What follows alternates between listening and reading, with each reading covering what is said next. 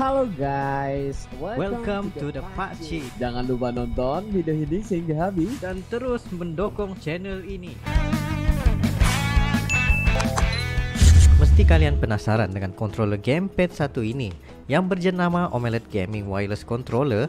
Bukan sahaja desainnya yang imut tetapi mempunyai RGB dan bisa digunakan ke semua platform termasuk Nintendo Switch, Android, iOS Apple dan juga komputer. Nah, ketahanan bateri yang sampai saya sendiri lupa berapa lama udah nggak cas baterinya karena terlalu lama sehingga 10 hingga 15 jam ketahanan. Nah, dapatkannya di Lazada atau Shopee berharga sekitar 500.000.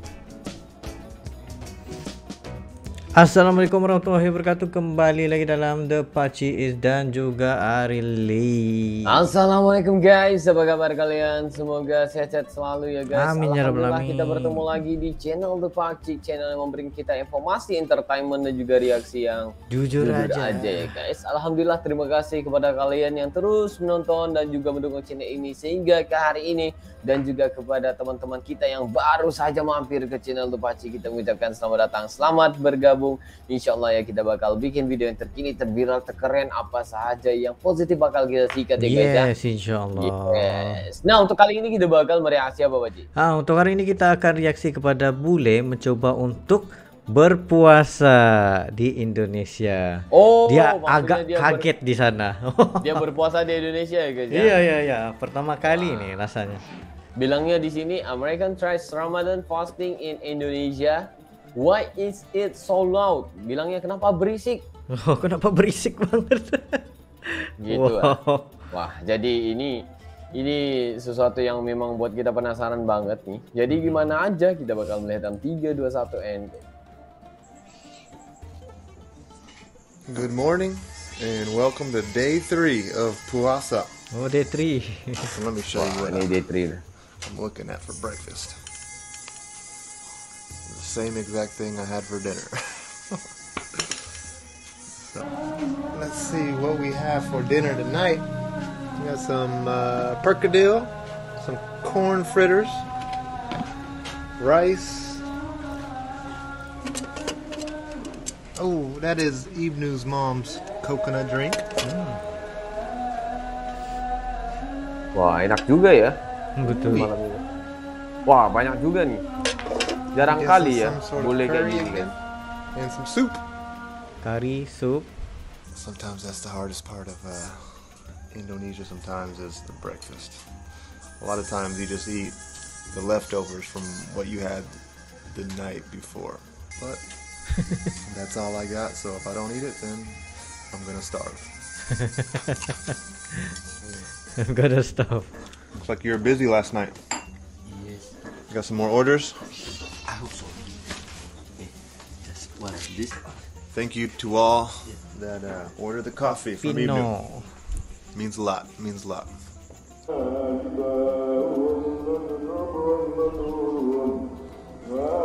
So after the prayer call, they read the Quran for maybe an hour or so, and then it'll be silent. And if you stay here long enough, you just get used to that. You know, I can just kind of tune that out in a way. But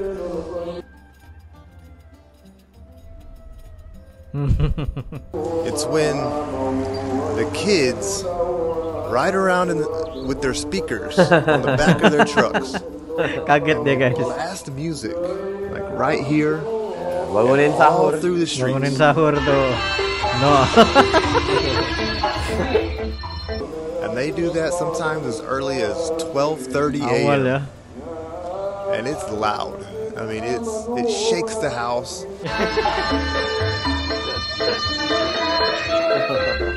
For whatever Kaget reason, deh guys. they do that during Ramadan, and I don't understand it. I don't understand it. I mean, I don't get how, for one, they're allowed to do it, or that's accepted, or how people don't complain, because like I said, it's freaking loud. And I've heard that Ramadan even the dilakukan. mosques, they have to, you know, keep the volume level of the megaphones to a certain, you know, decimal level or whatever. But these kids right around. This guy getting his exercise in. Heck yeah.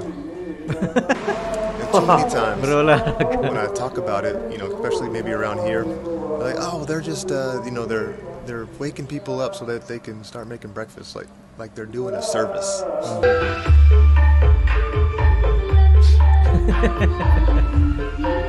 Like they're doing something that's helping people. Like, I don't get it. Honestly, I don't get it. I don't think it's like that in other parts of Indonesia. Let me know if it is. I find it ridiculous. For me, I just feels like it gives the kids a reason to be an asshole. Dia nggak paham, guys. Be loud and obnoxious and wake everybody up, and then they probably go home and go to sleep. Somebody should wake them up. That is what I think is kind of ridiculous about Ramadan time, at least here in this part.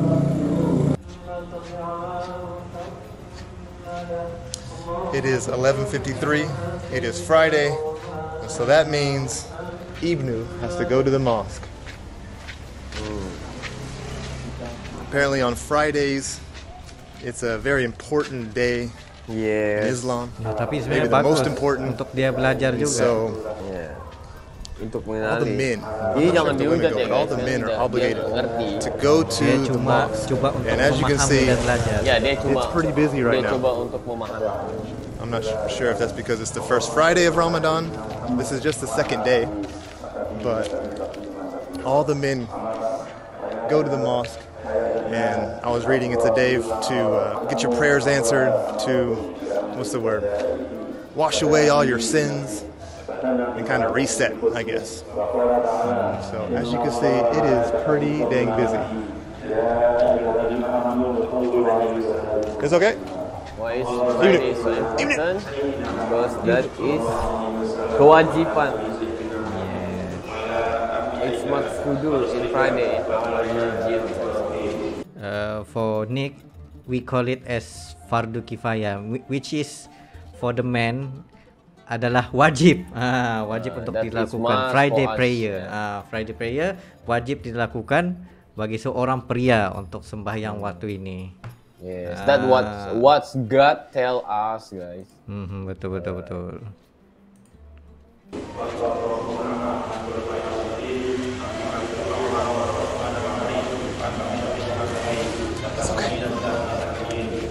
Tapi sebenarnya bagus, dia belajar. Dia melihat sendiri suasana itu.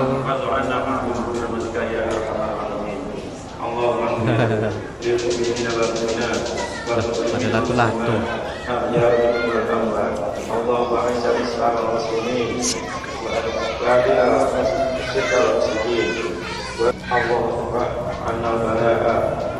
Just watch. Every Friday is like this? Yes, every Friday is like This busy, or is it because every, Ramadan? No, every Friday. Every Friday is this busy? So all the men, I'll stay here. Yeah, you stay here, just watch it. Okay.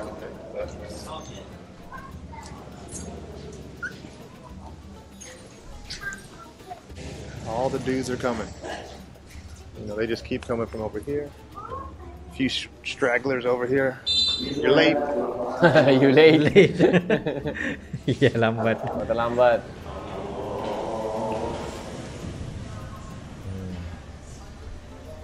Bagus sekali ya. Dia curious, pengen tahu itu bagus. Jadi bisa melihat sendiri. Okay, and that took like 5 minutes. It's already over. Done.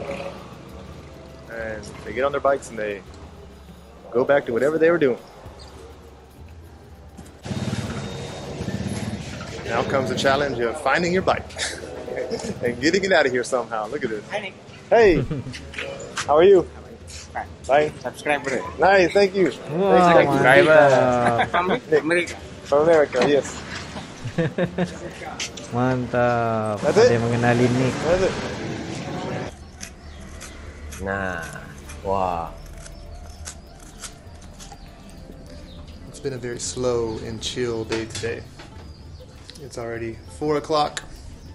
Haven't filmed much today because, well, we've been just hanging out at the house, Nongkrong. doing a lot of tidur, House, saya house. Saya haus. Later, huh? Saya haus. Nih, bilang ibunya. Belum. Belum lagi. Sabar. So, house also means thirsty. So when I said we've been chilling around the house, she was like, "Yeah, you thirsty, huh?" I'm in the house. I'm Chicken house. feeding time. Maybe the most action we've seen today. Beri makan ayam adalah aktivitas yang hari ini paling dilihat. Tapi seru ya dia. Dia merasa suasana ini. Ya, merekam suasana ini yang membuatkan kita wah penasaran. Wah, seru juga ya. Apaan sih Bule? This might be the most action we've seen today. I think Ibnu's got to have some kittens. Aduh. 140 on day 3 of Puasa. Again, there's really not much going on in the mornings besides, eat breakfast in the morning, Ya, betul. sleep for 4 or 5 hours, sit around the house, do nothing. We're finally gonna get out and go buy some coffee because Ibnu's getting some orders. And well, we came across the street to this little shop, and I imagine they're pretty slow during the daytime because nobody's eating, nobody's drinking. Got to be an easy shift. Terasa How much is slow, one terasa bottle? lambat. 12,000 for one. Okay. Around $1 for about a liter, I think, of gasoline. Okay. Let's get on the road. Yeah. Nice to meet you. So, she's the one that sells you the coffee? Yes, Okay. And what kind is this? Liberica Robusta. Robusta. How many kilos? 10 kilos of Robusta.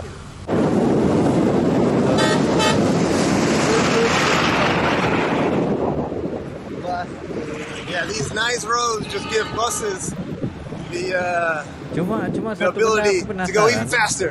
Dia di mana sekarang? Jalannya di Bali. Daerah mana? Jus semangka. Jus semangka. Ada. Oke, nanti. Oh, sempat lagi main latu-latu dia Tempat guys. yang main latu-latu ya. Cara untuk membuang waktu. How you feeling today? Salah guys, ini di Day 3. Bagoreja in Jember. I'm feeling pretty good too. Jember. Kota Jember. Ya, maaf ya guys. How's the coffee looking? Coffee is good, so far so good. So far, so good. Oh, The bad ones, ini dia. Betenak the juga nih. disformed ones, the broke ones like Cara this. tradisional ini pasti enak. No good. Karena dia pilih satu persatu biji kopi. No good. Iya, udah ada masa Ramadan drink. nggak bikin apa-apa ya. Betul. Today's time, 5:37. And what am I drinking now? Nah, Coconut. Okay, different kind of coconut drink. He bought this one. Wah, segarnya. wah, Tastes like bubble gum. coffee and cigarette. Coffee and cigarettes.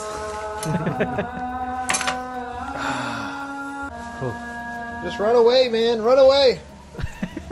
Nasi bakar. Wih, Wow. nasi bakar. Just rice wrapped in banana leaves and then grilled.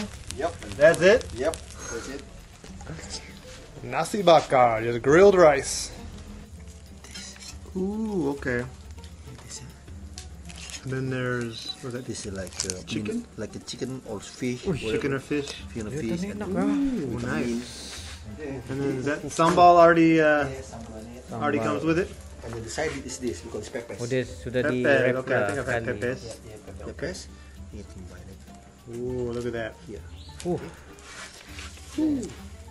gonna be look. Masak secara Round tradisional 2. lagi. So I just have that.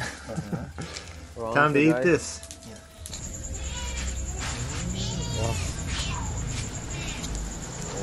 Okay, this is a good idea. Good idea. Menarik ya. Ya, You can taste the smoky flavor of it too. otakku udah di mana-mana nih, Pakcik. Okay. Enak make me a itu new guys, nasi bakar. Dia rasa apa? You don't know? Smoky. Rasa bakar lah. Rasa bakar lah. Yang baru aja. Nasi bakar? Nasi bakar? Bukan nasi ini. Bukan. Bikin makan nasi. Nasi. Iya. Yes, for the Mister. video. Oh, all the semangka's gone. Semangka. Ya, Mister. I came too late. Sudah habis. Ada. Ada. Bagaimana puasa? Easy? Easy? Easy. Oh, look at that. Woo. He's got a lot here. Dang. Why is this one so popular? But this only cost 20 cents. Terima kasih. Terima kasih. Wow, ini kelihatan enak. Not bad. Not bad. Wah, banyak Where you going? ya. Iya, macam-macam ya ada di sini. Okay. Menarik juga. All good things got to come to an end, right? Like always. We just stopped at this place in front of Jimber Station, and they probably have the best burgers I've ever had. Props to the chef. Good job. But I've got like 10 minutes. I got to go catch a train. All right, brother. Okay. You take care, I passed it. All right, man. I'll keep in touch. Okay. I gotta go.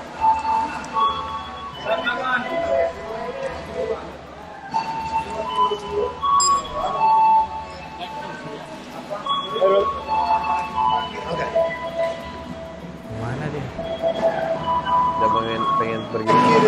Hello. Kali terakhir dia bersama ini. Which number? Actually 4 here. Right here? Yeah. Awesome. Thank you. Wah, Ini melanjutkan ke tempat lain lagi. I liked it so much. wah, I had to get one for the road. Woi. Mantap.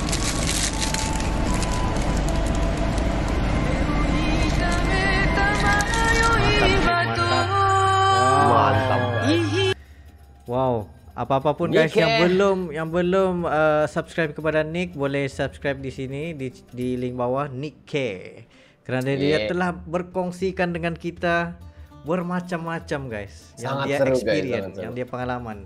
Ya, Wow. dari dia rasa yang berisik ya ketika kita bangun sahur itu. Betul. Nah, sampai dia pergi ke masjid melihat orang sholat Jumat. Selepas itu dia belajar berpuasa dan bukber bersama temannya tadi, Betul. dan juga mencoba kuliner-kuliner yang ada di Jember. Dan Wah. yang paling aku respect di sini, dia vlognya itu kehidupan di kampung. Iya, benar-benar. Itu yang paling mahal lah, experience paling mahal lah. Jadi ini orang bilang sesuatu yang Respect. nggak akan bisa dilupakan ya guys ya. Pengalaman Yes. yang dan juga berpuasa di Indonesia itu gimana keseruannya. Wah, aku sebenarnya juga pengen ya satu hari nanti berpuasa di Indonesia, Pakcik. Ya, Ya. betul-betul. Pengen merasa suasana bukber, baru. takjil, ngabuburit ya semua segala, karena kita tahu ketika puasa lah kuliner Indonesia itu memang akan terserlah Semua banget. keluar Ya, guys. semua aja, sediakan aja uangmu dan juga perutmu, Pakcik ya. Iya, betul. Nah, ini Wow. benar. Tapi itu sebenarnya untuk Nick sebenarnya kalau di Indonesia itu ya, kalau menurut teman-teman kita juga memang nggak ada masalah juga kalau dibangunin sahur ya Nick ya. Mungkin ya di tempat kalian nggak ada kayak gitu, mungkin sedikit kaget lah. Tapi kalau di Indonesia itu perkara biasa ya, perkara biasa ya. Sebenarnya itu cara orang juga menunjukkan itu adalah bulan Ramadan ya. Hanya ada di bulan itu.